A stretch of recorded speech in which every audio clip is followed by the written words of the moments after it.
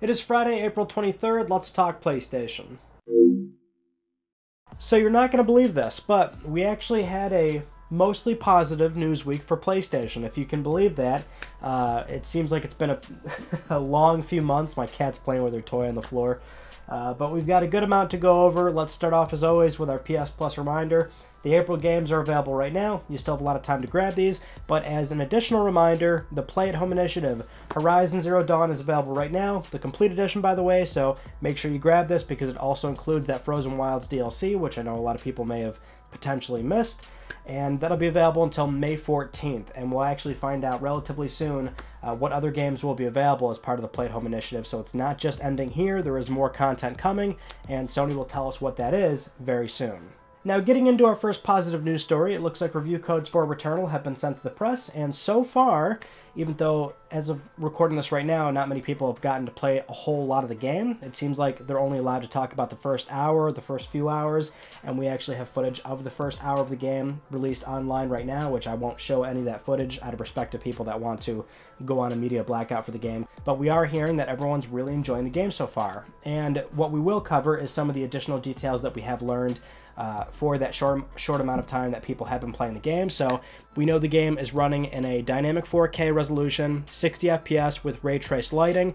So we know this game looks gorgeous, and all the particle effects really do look fantastic, but it is a dynamic 4K.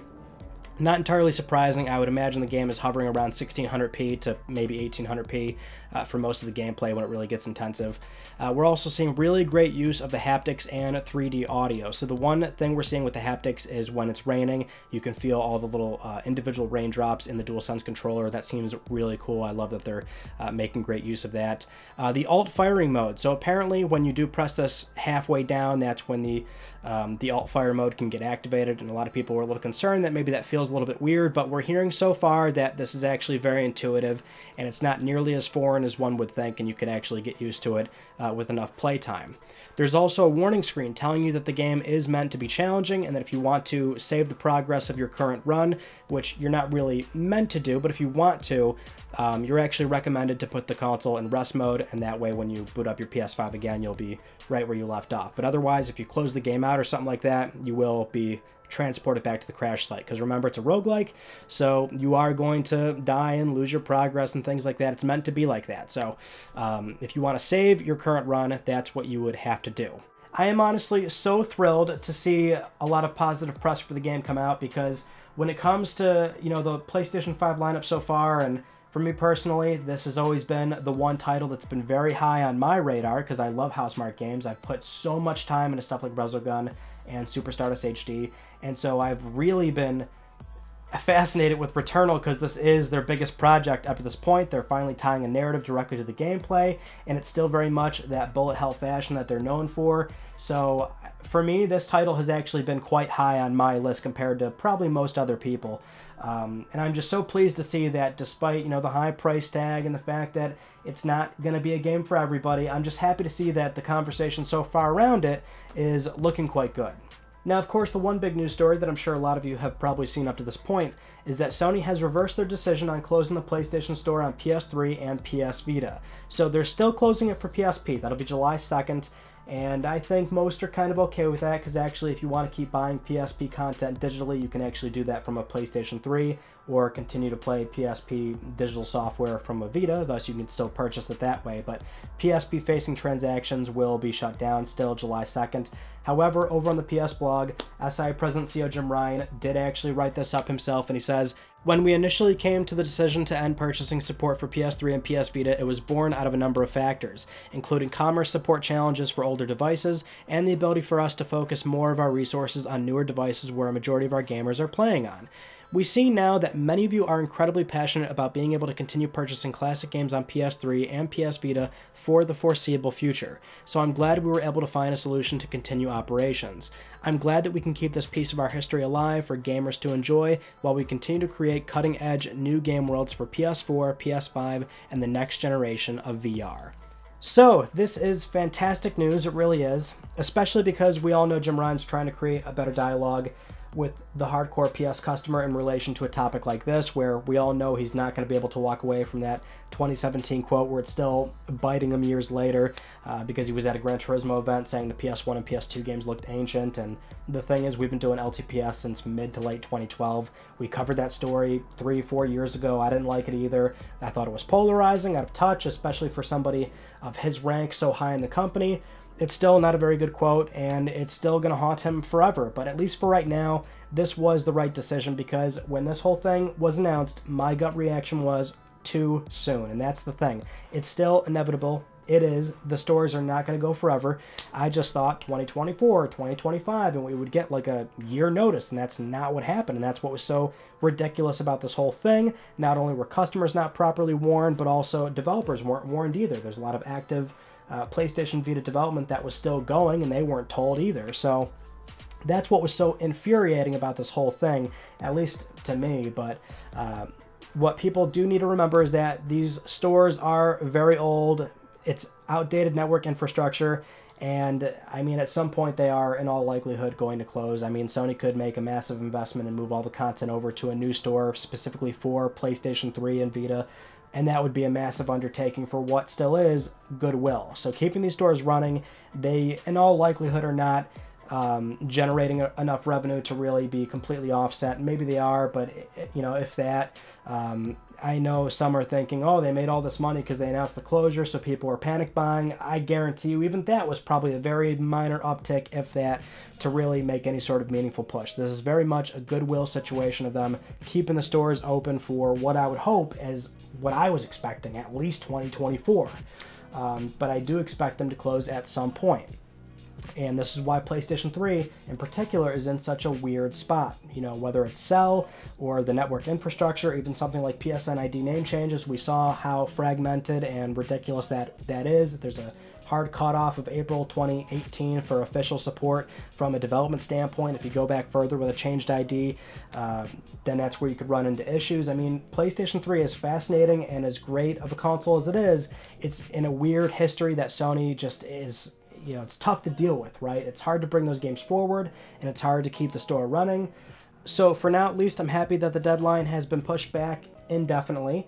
And in the somewhat related notion of the CMOS battery issue, where if that died and let's say we're in a 2-decade future where there's no PSN connectivity for PS3, you wouldn't be able to authenticate your purchases. So that's a part that could fail, and then you lose access to all your digital games, even if they're saved offline. We also are apparently seeing that some people have been reaching out to Sony support, and they are acknowledging that they're looking into it. I don't know if we'll see anything super meaningful out of that, but it would be something as simple as a firmware update making it so that that little CMOS battery isn't 100% required to actually play that offline content, and certainly for PS4 and eventually PlayStation 5 as well, which is another bad news story that got out because PS5, same deal there, has that little CMOS battery. But if Sony can properly address these things, then it would look very good for what will be decades of potential ownership for all this content that people care very much about. Next up, if you recall, we had our first major PS5 system software update, which gave us a lot of new features and changes to the UI, and we also had a new update for the DualSense controller, which we had no idea if that actually did anything. But it seems like within the last week or so, people have been reporting anecdotally that the rumble functionality for PS4 games on PS5 has been improved greatly, because technically when you're playing with the DualSense, it's not rumble. The DualSense does not have two-weighted motors. It has little actuators, and that's what produces the haptic feedback. But it seems like Sony's actually simulated the rumble functionality better for those PS4 games, which means it could feel a lot more aggressive than it otherwise would have before this update. So that's the one benefit that we're now seeing to the DualSense controllers actually taking on their own software updates internally. Moving on to our next news story, if you remember when we covered the February MPD numbers, PS5 was the fastest selling console in the US in terms of dollar sales, but not quite unit sales. It was less than 1% behind PS4 when you're launch aligned, and it turns out that for the March MPD, PS5 is still the fastest selling console in the US in terms of dollar sales, but also unit sales as well now. So it looks like PlayStation 5 is still doing incredibly well. It's now exceeding PlayStation 4 in the US in terms of units, and it just goes to show that the console is still in hot demand. People really want this thing, and that's despite a global pandemic and a massive semiconductor shortage, where Sony's still making more of these things versus PS4 and getting them out there, and on average it costs more than PS4. It's still doing really well.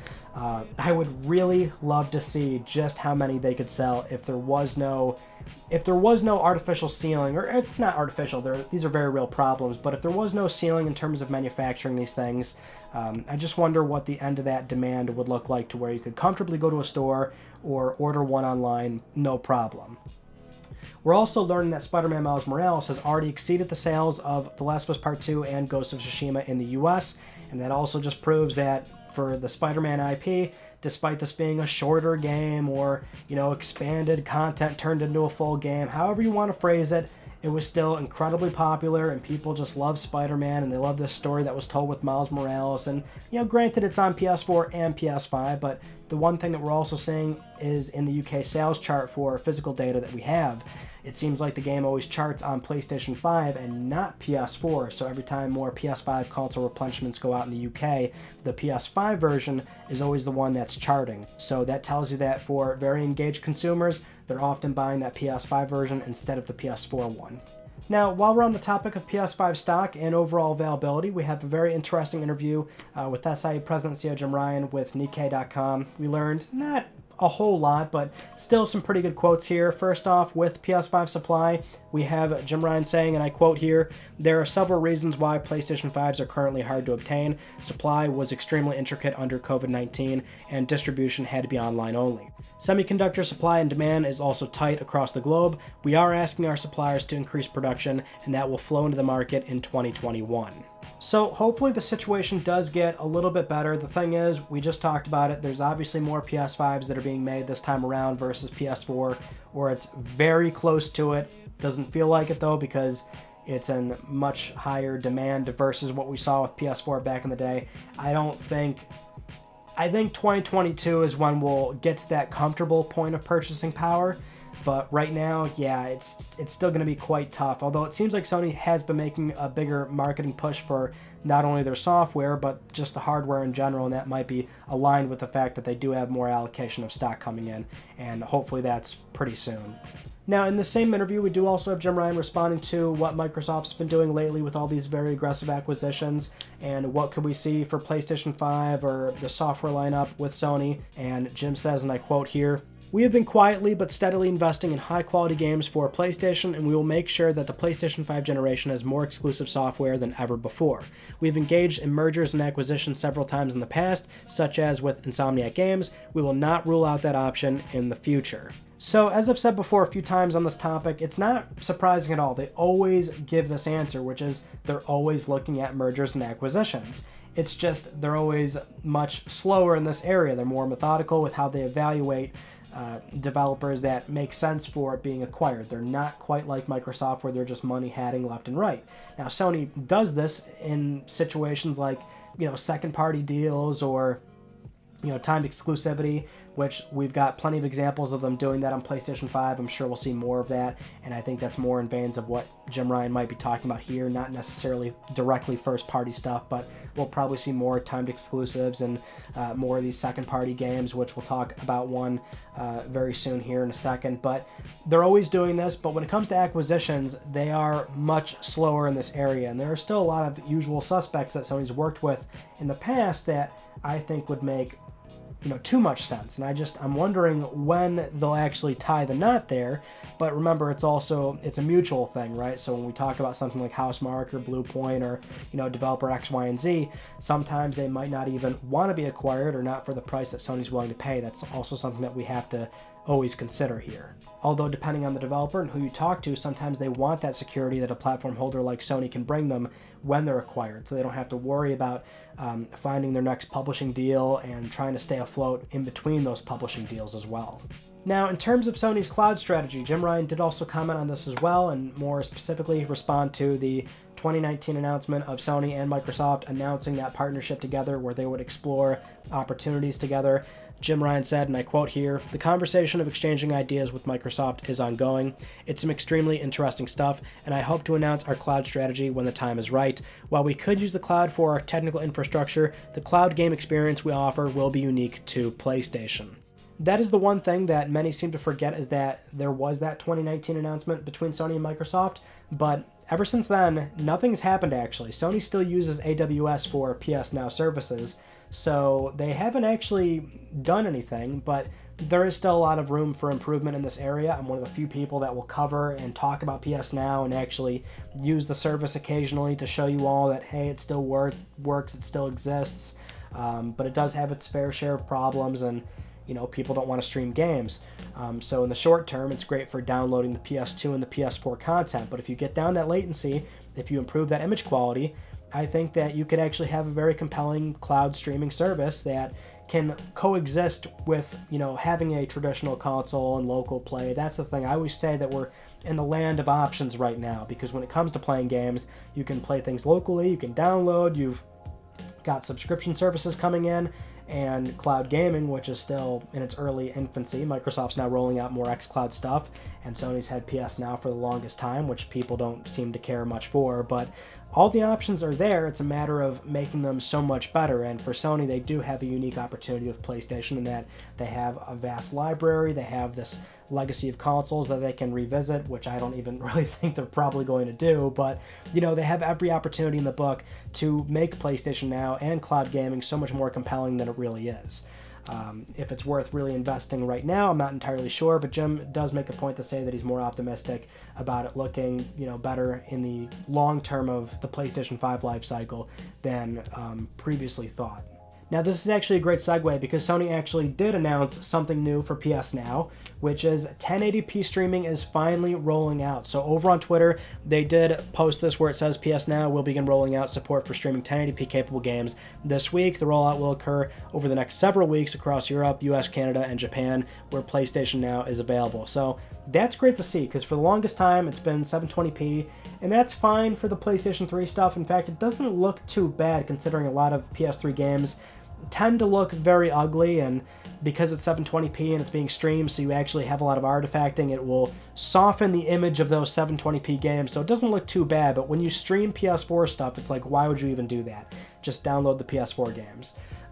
Now what we need is a rollout of PS Now to countries where it isn't available, because there's still so much missing there when it comes to the overall availability of PS Now. And if you can't offer streaming there, at the very minimum, make sure you roll out the download feature for the PS2 and PS4 stuff, and then, you know, eventually, if you are going to still continue PS3 games, you can roll that out when it's possible, but it's not going to be a priority, of course. I'm not sure how many people are really streaming PS3 games.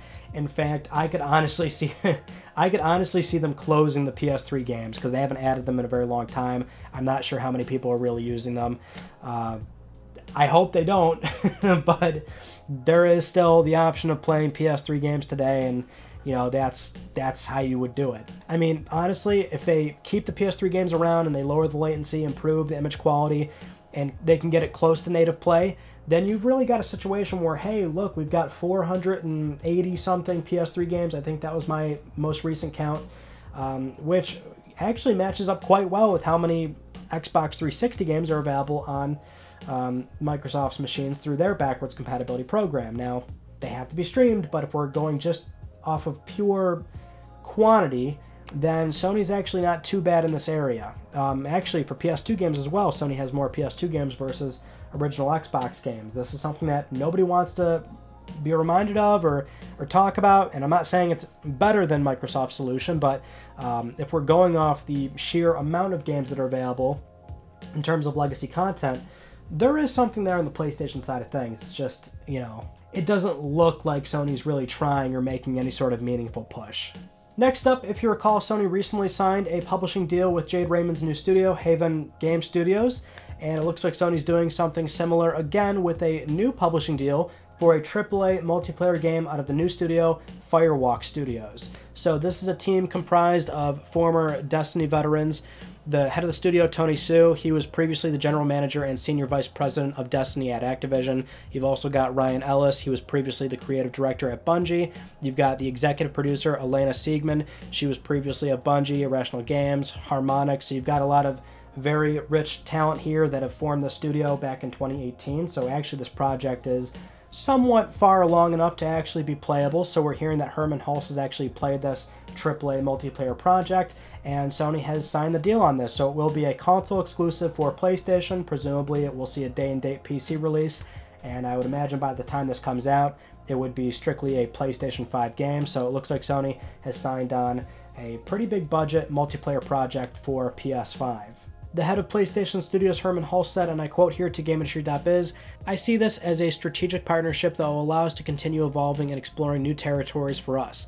I believe that Firewalk's ambitious vision for its original multiplayer game is going to deliver something really fresh and exciting. From Sackboy to Astrobot to Dreams to these kinds of games that you're referring to, like The Last of Us Part 2 and Ghost of Tsushima, and you can bet that we will carry on making these games because they are at the heart and soul of what we do here at PlayStation Studios, but at the same time, we are just as committed to making these quality experiences as we are to experimentation and to coming up with fresh ideas." So this deal in particular I find very noteworthy because for Sony, this is an area that they've been struggling with for a very long time, which is an exclusive multiplayer game, something that they can really call their own. And you know, this is a project that will also launch on PC, but you know, with Sony, they have that reputation for the big AAA third-person single-player experiences, and it seems like now they're kind of pigeonholed to only doing that despite all the other small projects that they may put out from second or even first party.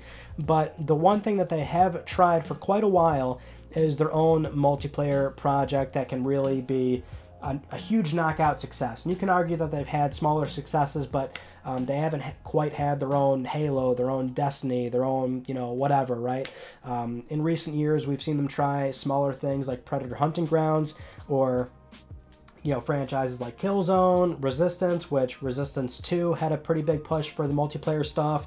PS3, you had things like MAG, Starhawk, Warhawk. They haven't really had that success that they saw with SOCOM on PlayStation 2, which, bringing that up, I know it immediately goes to, well, bring SOCOM back or what have you, right? The thing is, SOCOM on PS3 didn't even really do all that well. You could argue that's because of the quality of the game, but keep in mind nowadays, I think, in all fairness, that kind of gameplay just wouldn't hold up to what most people are playing nowadays, which is these twitchy, fast-paced shooters, the battle royales and whatnot. There is, you know, trends and genres that come and go with game development. It's just like anything else, right? So I think SOCOM wouldn't really be it wouldn't quite do as well as it did back in the day, right? But that is something that Sony had back in the PS2 generation. They haven't really had that since, or at least it hasn't really felt like that, right? And so I think this is why Sony is still, to this day, exploring multiplayer opportunities and seeing if they can make something or be a part of something that turns into a huge cash cow, right? Because this could certainly be more in the veins of, and we don't even know what this is, right? If it's a standalone, you know, $60, $70 game, free-to-play, live service game, but whatever the case may be, multiplayer nowadays as a long-term title can really do quite well. It can be very lucrative. And Sony's always wanted a piece of that, and they just can't seem to find that true gem. Next up, over on Twitter, we just learned that PlayStation is now an official sponsor of the Asobu development space in Japan, which is a community workspace for smaller independent Japanese developers to use to work on and eventually release their own projects. And now Sony is sponsoring this space officially, which I would imagine looks like financial backing, potentially community outreach for these developers to make sure that they can properly publish their games on the PlayStation storefront, but also maybe working out their own publishing deals directly with Sony. Not entirely sure. I would imagine it's a number of those things, but they are now supporting this space. And I would also gather that this is Sony making some calculated efforts to repair those relations with not only the Japanese development community, but just how it looks in general, right? I mean, that's the thing that has been levied against Sony so much the past few months. And the thing is, we have a number of accounts where, on a global scale at least, Sony has very good developer outreach. But we also have plenty of examples where, you know, smaller teams feel like they're being shafted or they're not getting the support that they need. Probably depends on a number of factors. Sometimes you might just get a very bad support person when you're trying to work directly with Sony. But it seems like more often than not, usually Sony's been pretty good in this area. I would hope they make some dramatic improvements here so we don't have another weird situation like selling Vita dev kits when we're apparently closing the store, or not telling Vita developers much of anything, or, not actually helping a number of developers get their dev kits and properly answer their questions when they need it, so they can make sure that their software is ready to go and properly ready to publish on the PlayStation Store. As long as the support is there for not only Japan but developers worldwide, I'm happy. For our next news story, this initially leaked on Wednesday and then fully revealed yesterday, but a PlayStation Plus Video Pass is coming in a testing phase only in Poland as of right now, where you can watch over 20 back catalog Sony Pictures movies and TV shows on demand whenever you want as part of your PS Plus benefits. And that's it right now, so it's not global, it's only in Poland, they're testing it, and it seems a little strange, right? I think a lot of people saw this and thought to themselves, who asked for this? Especially when so many people are looking at things like Plus and now hoping for a dramatic improvement to combat, something like Game Pass, which we just talked about last week.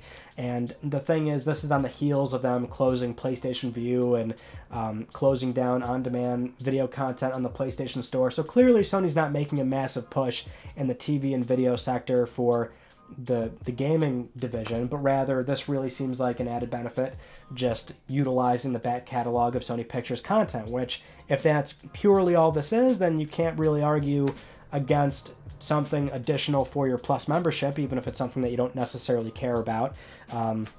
If anything, I think that's fine. Actually do something with some anime content too, because we know that Sony's heavily invested in the anime industry as well, so maybe do that, some of the Sony Pictures stuff. I think that's actually fine, assuming that it truly is an added benefit, and this isn't really the massive push that we're looking for when it comes to something like Plus and Now, right? I mean, I think we all know that that's not what this is, especially if they're just testing it right now. There's no guarantee that this will really roll out to everybody, so yeah, it's strange, but we'll see if this really goes anywhere.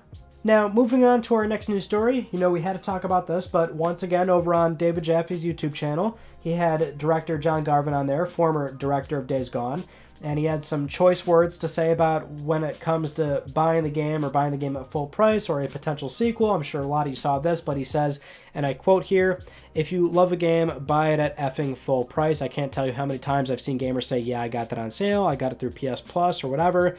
Once Jaffe responds saying, how do you know to pay full price for it if you haven't played it? He says, "I'm just saying you don't, but don't complain if a game doesn't get a sequel if it wasn't supported at launch." And what followed this shortly after was the context of when Garvin worked on Siphon Filter Dark Mirror on PSP, which we all know PSP was plagued by piracy, and so he would look at the numbers of about 200,000 torrents for Dark Mirror, and that's actually a lot of units for what was a PSP game back in the day. Not to say that those all would have been genuine sales, but you get my point, right? That's the context of it. So it was certainly an off-the-cuff, I think, pent-up frustration kind of comment there. And on the heels of that, we also had a comment from Eric Jensen, lead designer at Ben Studio. He says over on Twitter, "Whether you picked up Days Gone on day one, borrowed it from a friend, watched someone else play it, or tried it with PS Now or PS Plus, I appreciate you. Thank you for playing our game. The outpouring of love and support for our game and our studio has been incredible." Jaffe was, of course, just trying to create a good dialogue on, the potential of a sequel and how the game performed, and of course it coming out to a 70-something on Metacritic because it had poor performance and things like that. And since this video and it getting posted everywhere, John Garvin's responded saying he didn't necessarily mean it like that. He takes full responsibility for it. In fact, he was very candid in that interview for a lot of what he talked about with why he left Sony Bend and kind of his management style and how that kind of all fell apart. So it is a very fascinating, interesting conversation between two industry veterans. But yeah, it's something where this caused a lot of heated conversation over the weekend, because this was from, I think, Friday actually, so it's about a week old now at this point. We don't really have a whole lot of time to really dive into that conversation, but it is an off-the-cuff comment where it does sound like it's a lot of just pent-up frustrations from being a game developer for so long and seeing situations where a game doesn't get a sequel and seeing so many fans ask for it, but it's really out of his hands, because at the end of the day, it's Sony's decision as the big publisher, where it's their IP too. They own it, right? So if they're going to approve a Days Gone 2, it's going to be from them. And the thing is, I mean, yeah, money talks, obviously. So when a big publisher sees that a game does very well on day one, that is what is more than likely going to encourage them to greenlight a potential sequel. I mean, that's just kind of obvious, right? But you as a consumer, it's not your responsibility to pay full price day one, especially because this is such such an expensive hobby nowadays. So that's where sometimes Sony and other publishers are in this rock and a hard place with their software, where if they take a gamble, and even if a game does well or turns a profit, but it's not a huge knockout success, that's where they need to have a long, hard conversation and really think about, does it make sense to give this game another chance, or this franchise rather? And that's where Days Gone 2 didn't get that opportunity. In fact, a lot of games, you could rattle off hundreds that didn't get that opportunity. And that's the nature of the business. But, I mean, when games do well, they get sequels, and when they, come out to lukewarm reception, oftentimes most publishers don't want to take that risk for what is a multi-million-dollar project, and that's what, excuse me, that's what Days Gone was. The thing is, though, over time we see this a lot, where once consumers buy the game cheaper, or it's available on Plus or Now, and they think, oh my gosh, The Order 1886, it's a great game, why hasn't this gotten a sequel yet? But not realizing that when it launched, it did pretty poor.